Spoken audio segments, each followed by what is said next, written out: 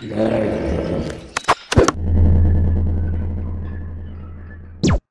to VR Fast Forward, where I review games as fast as I possibly can. Today we have a multiplayer only game that really made me feel like a super happy 26-year-old boomer. The game is Grapple Tournament VR. Came out yesterday from this video's release for PC VR platform. Comes out next year for Quest platform.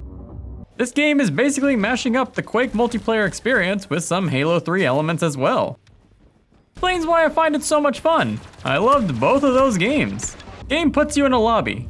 Customization, for free, is available. I went with Reptile Person because that's pretty much what big government officials probably are, and I wanted to be important. Let's add an afro for more humanity. Oh, and VR goggles. Eyes don't need to be inside. Some VR headsets IPD levels don't even fit some people. So who cares? Choose between multiplayer, which is hard to find a game, a complaint with many PC VR only multiplayer games. And then there's bot mode.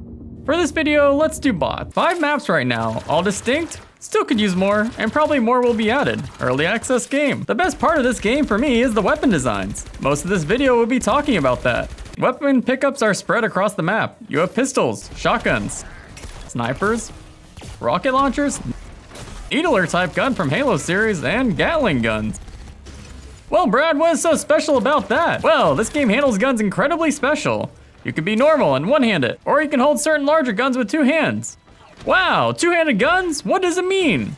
It actually means you give your gun a totally additional function. Holding a shotgun with 2 hands allows you to shoot grenades. Holding a Gatling gun with 2 hands allows you to constantly spin it up with an extra shield for protection.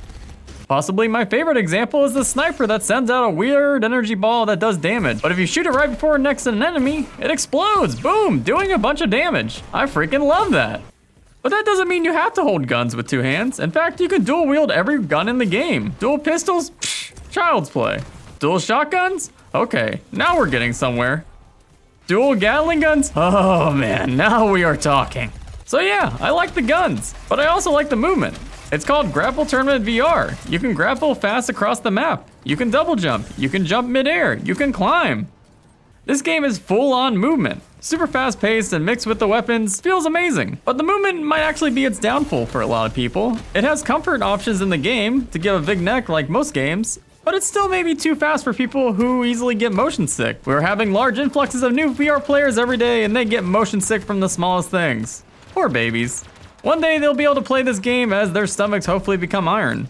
But this game is a true test of VR legs. Also, it's only on PC VR platforms. At $25 for early access, that's a rough pill to chew for a lot of VR veterans. Hell, another game I love was also $25 with more maps. And they finally had to bite the bullet and lower the price permanently to $10 starting this weekend because the player base was just slowly dying. It sucks. I feel this game might have similar issues. I freaking loved it. It's really good, feels good, fun to play.